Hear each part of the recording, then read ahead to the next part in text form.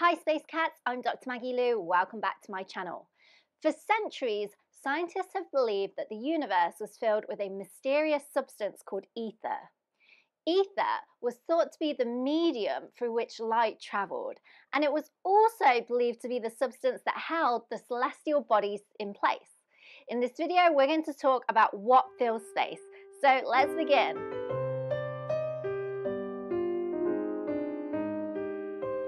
The first person to propose the existence of ether was Aristotle back in the 4th century BC.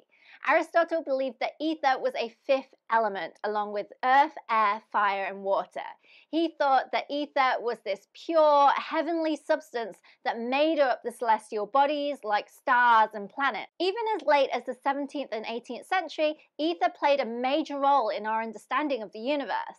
At the time, it was believed that light was a wave and that it was impossible for the transmission of light and other forms of electromagnetic radiation through space without a medium to carry it. Maxwell was able to use the concept of ether to unify the laws of electricity and magnetism.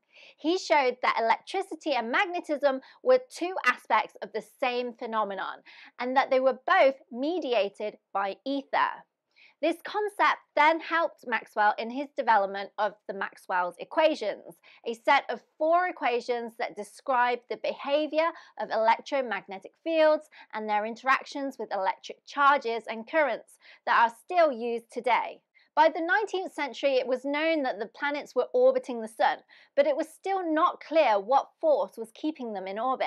And it was known that objects with mass attract each other, but again, it wasn't clear what force was causing this attraction. Sir Isaac Newton assumed the existence of this all-pervading substance that was responsible for transmitting forces and governing the motions of bodies in space. But he believed that ether was a fluid rather than a solid. He believed that this substance was necessary to explain the movements of celestial bodies, which he saw as being governed by gravitational forces acting through the medium of ether. However, there were also a number of problems with the ether theory. One problem was that it was difficult to explain how ether could exist without being detected. And since ether was a very subtle substance, how could it interact with matter? As Newton's understanding of mechanics and gravitation developed, he then began to question the idea of ether. In his later work, he suggested that gravity could be explained without the need of an intervening medium altogether, and he expressed his doubts about the existence of ether. So in 1887, the Michelson-Morley experiment failed to detect any motion of the Earth through an ether medium. The experiment was designed to measure the speed of light in 2 perpendicular directions, but it showed that the speed of light was the same in both directions, regardless of the motion of the Earth. This result was unexpected if the Earth was moving through a stationary ether medium, because the ether should have been dragged along with the Earth's motion, unless there was no such medium. As a result of this experiment and many others, scientists began to abandon the ether theory. In its place, they developed a new theory of light that did not require the existence of ether at all. This new theory, called the theory of relativity, showed that light was not a wave traveling through a medium, but instead a particle called a photon.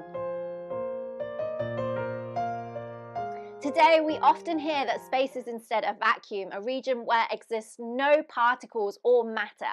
However, this is also not quite true. Space is not a perfect vacuum. It still contains a low density of particles like hydrogen and helium, photons, neutrinos, and cosmic rays.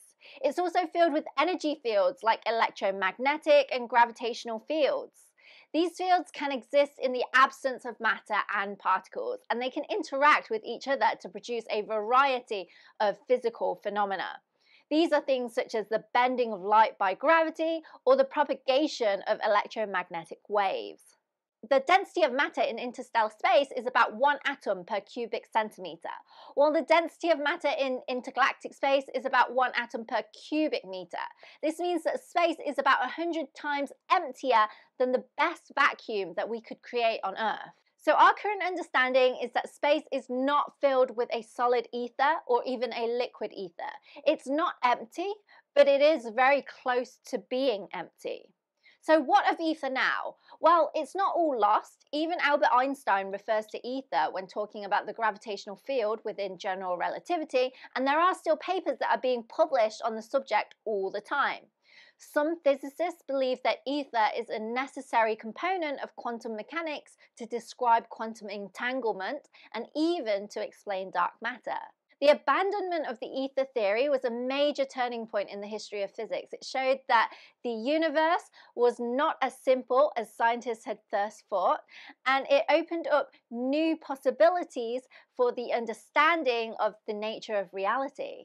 So our story of ether is a reminder that science is always evolving, and as we learn more about the universe, our theories must change to accommodate new evidence. The ether theory was a great theory for its time, but it was eventually replaced by an even better theory, and this is the way of science, and it's what makes it such a powerful tool for understanding the world around us.